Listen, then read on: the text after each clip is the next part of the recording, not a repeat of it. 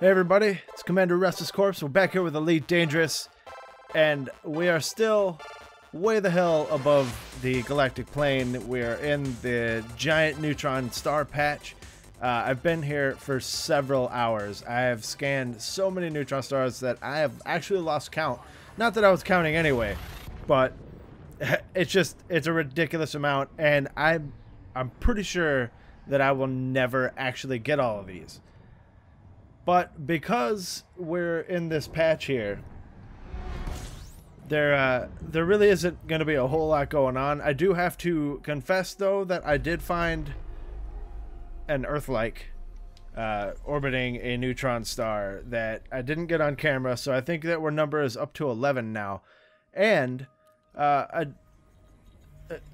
guess I'm happy to say that despite the two systems that were already scanned by someone in yesterday's episode, and one other one that I found that also had an Earth-like in it, that I ended up not scanning because it was like 220,000 or something light seconds away.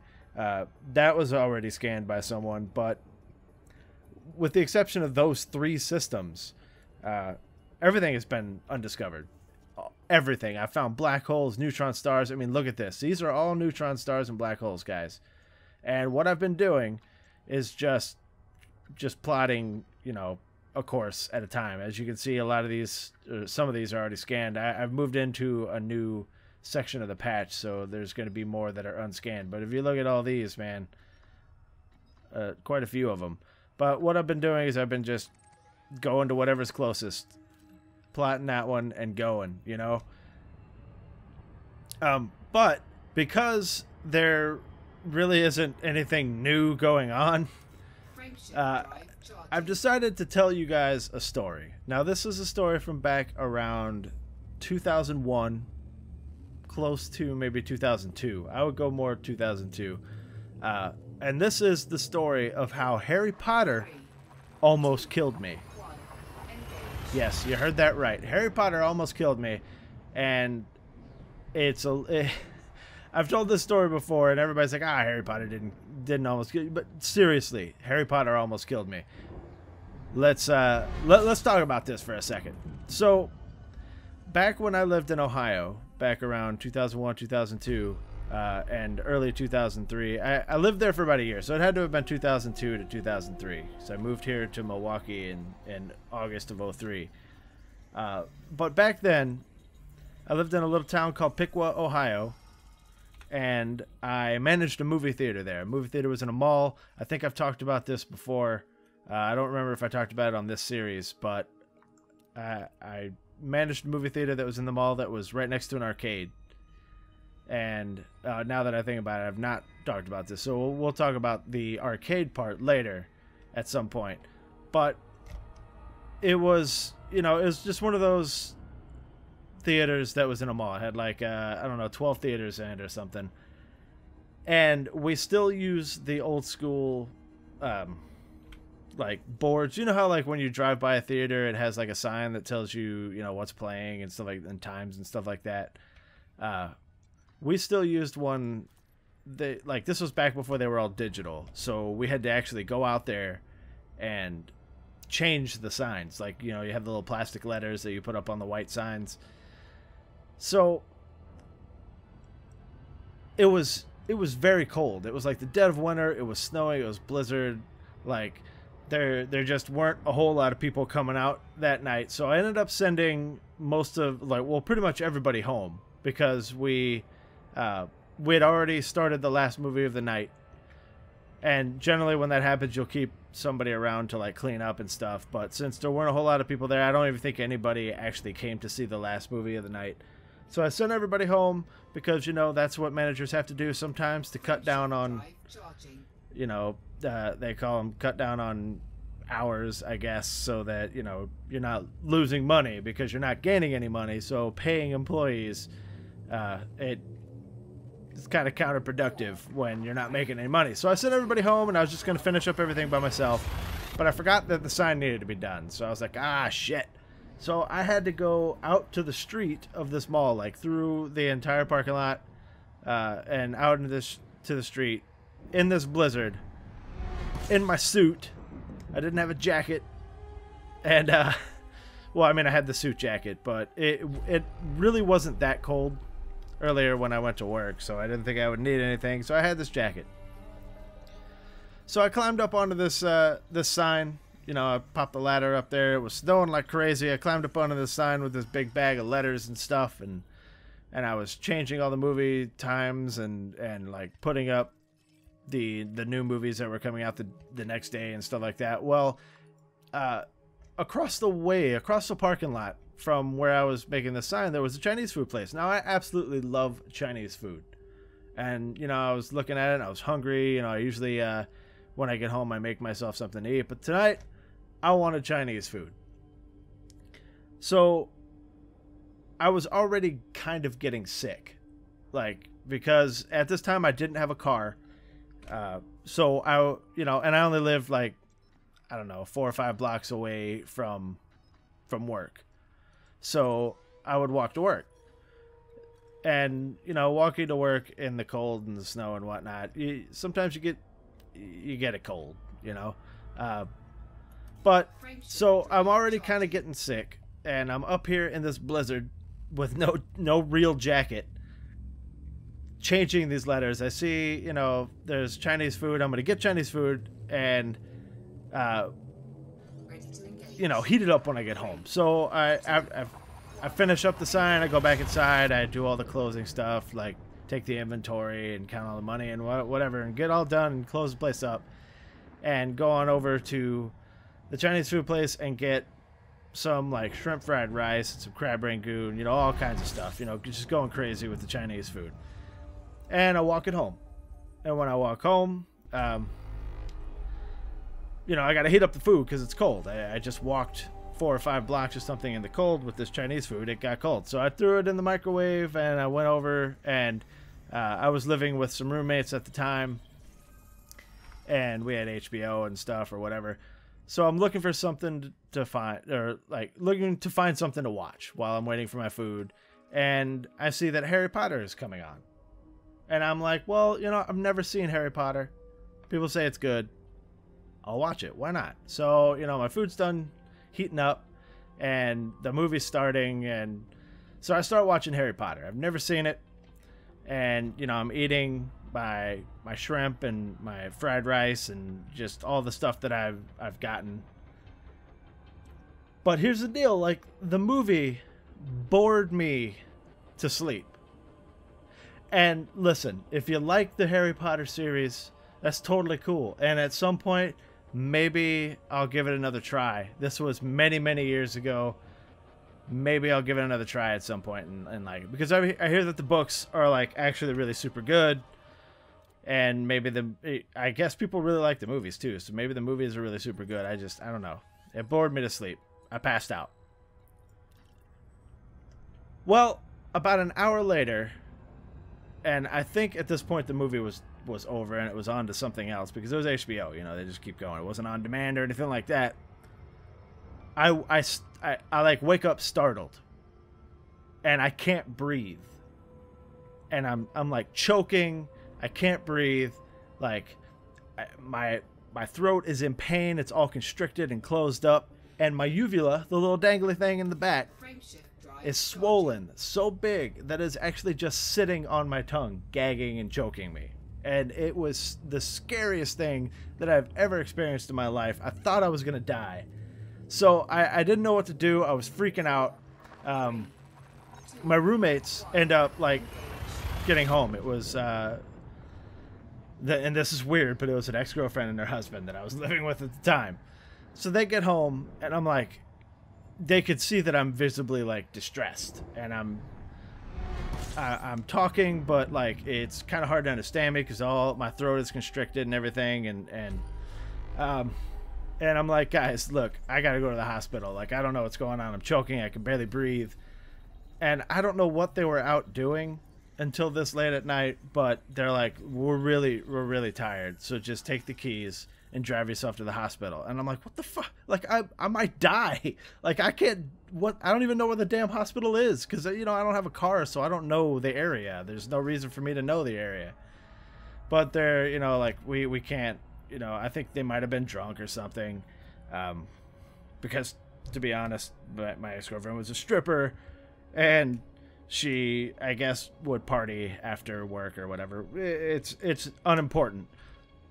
Long story short, I had to find my own way to the hospital. Like, obviously, they let me drive the car, but so I'm panicking. I'm driving. I get like some really bullshit directions from them to get to what did I just do? Oh no. I get some really like bullshit directions from them to get to this hospital, and I'm terrible with directions. I'm a guy.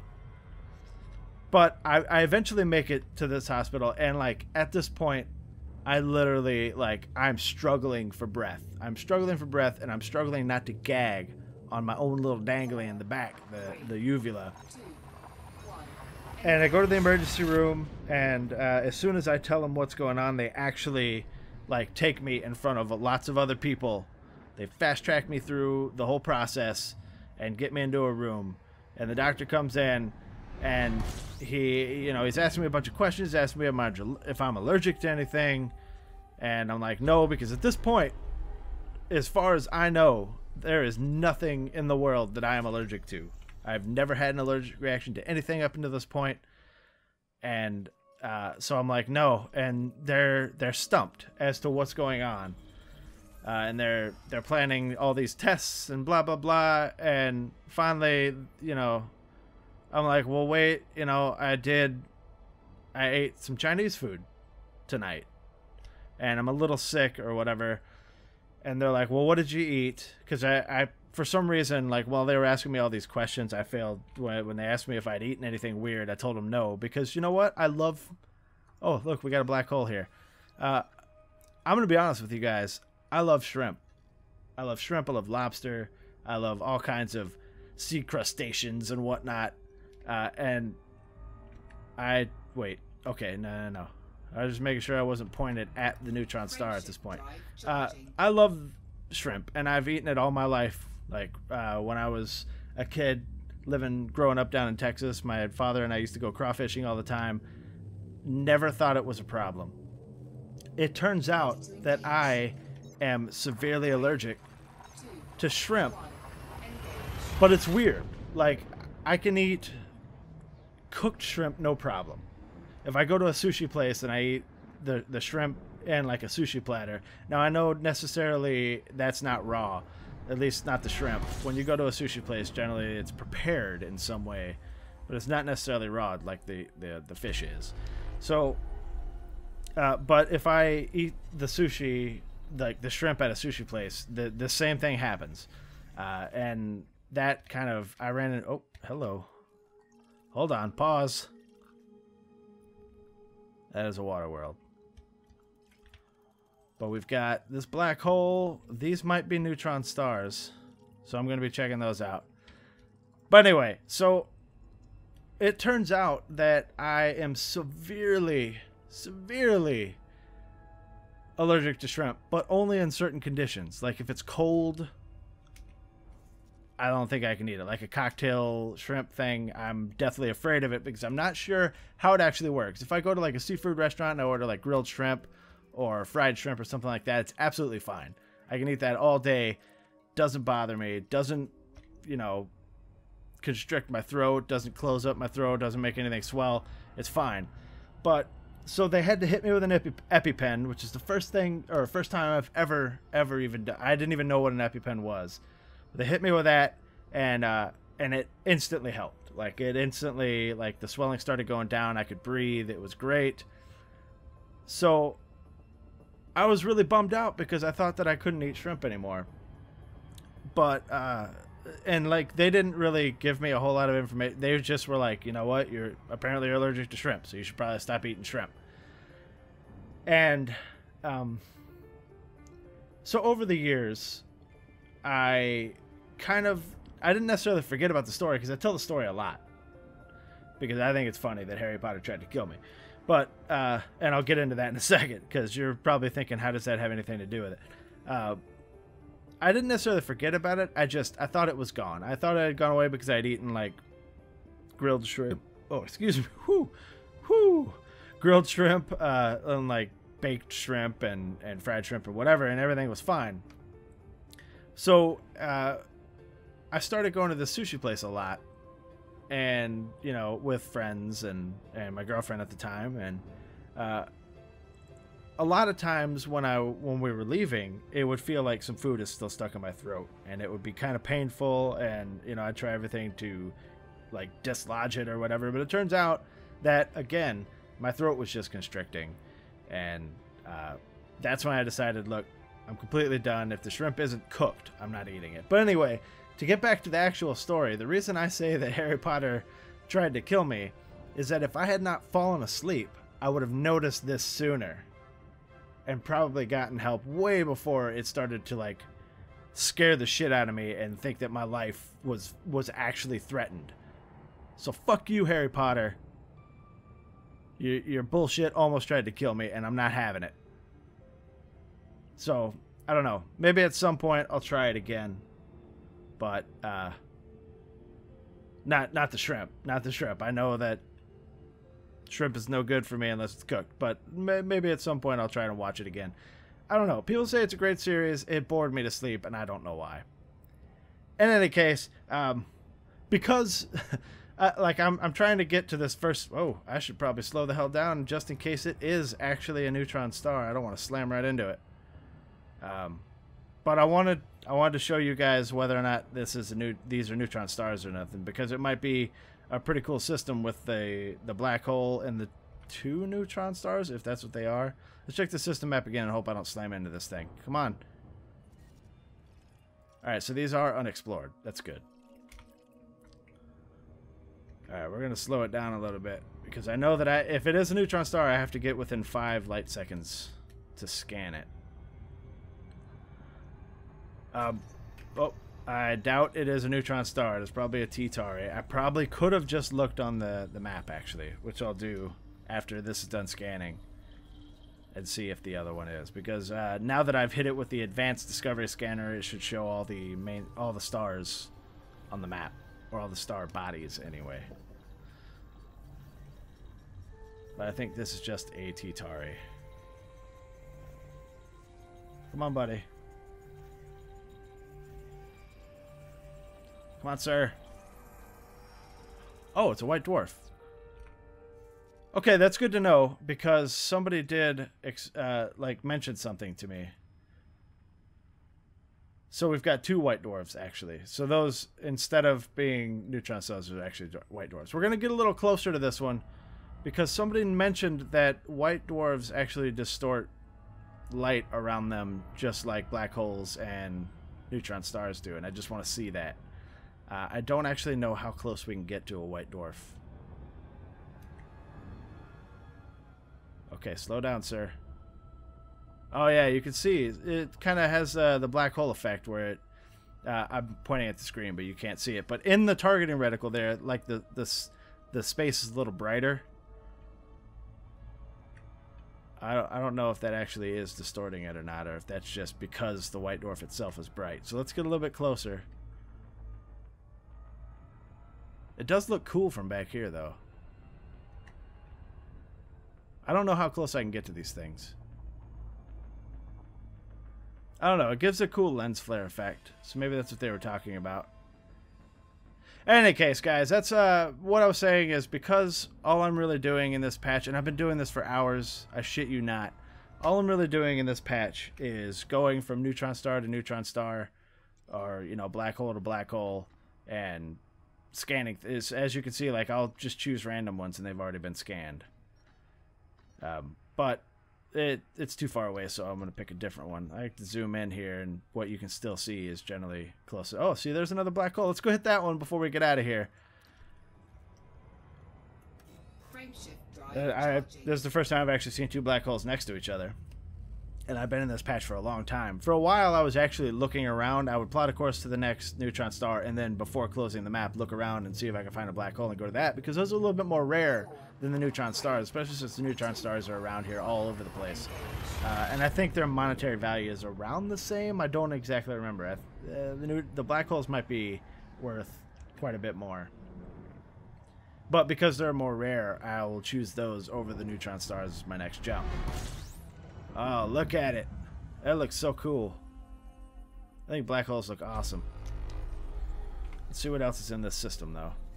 Whoa. Hello. You are huge. I'm going to scan the hell out of that. Come on, buddy. There we go. I'm going to scan this star to see what it is. Because it's huge. It might be a carbon star. Yeah, it has to be giant if I can get it from 39,148 light seconds away. And what's cool about jumping around in this system is I'm barely using any fuel. I've only fueled up once the entire time, and that's only because it... Oh, it's a red giant. Alright, whatever.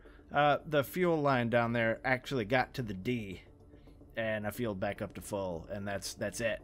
So making these like 4 and 5 light year jumps really does nothing to the fuel, and it's ridiculous. But once again, you guys can trust that I will continue hitting a lot of these neutron stars in this patch. I mean, the patch is ridiculously huge. Right now, I've only got non-sequence stars, you know, filtered on the map. So, I mean, these are all neutron stars and black holes. It's fucking ridiculous. But what I was doing originally was I would, you know, always orient myself with the core and try to move toward the core while I was doing this. But I realized it was just taking too long to get to the next one, and instead I would just pick whatever's closest. Like right here. Let's just go to that one. Sure, why not? But anyway, guys, if you like this video, go ahead and hit that like button. If you want to see more videos of Elite Dangerous or any of the other videos that I've done, go and hit that subscribe button. If you have anything to say, throw it down in the comments. Remember, I'm Commander RestlessCorpse. Thank you for watching, guys. I appreciate each and every one of you, and I'll see you guys in the next video. Eject. Eject. Eject. Eject.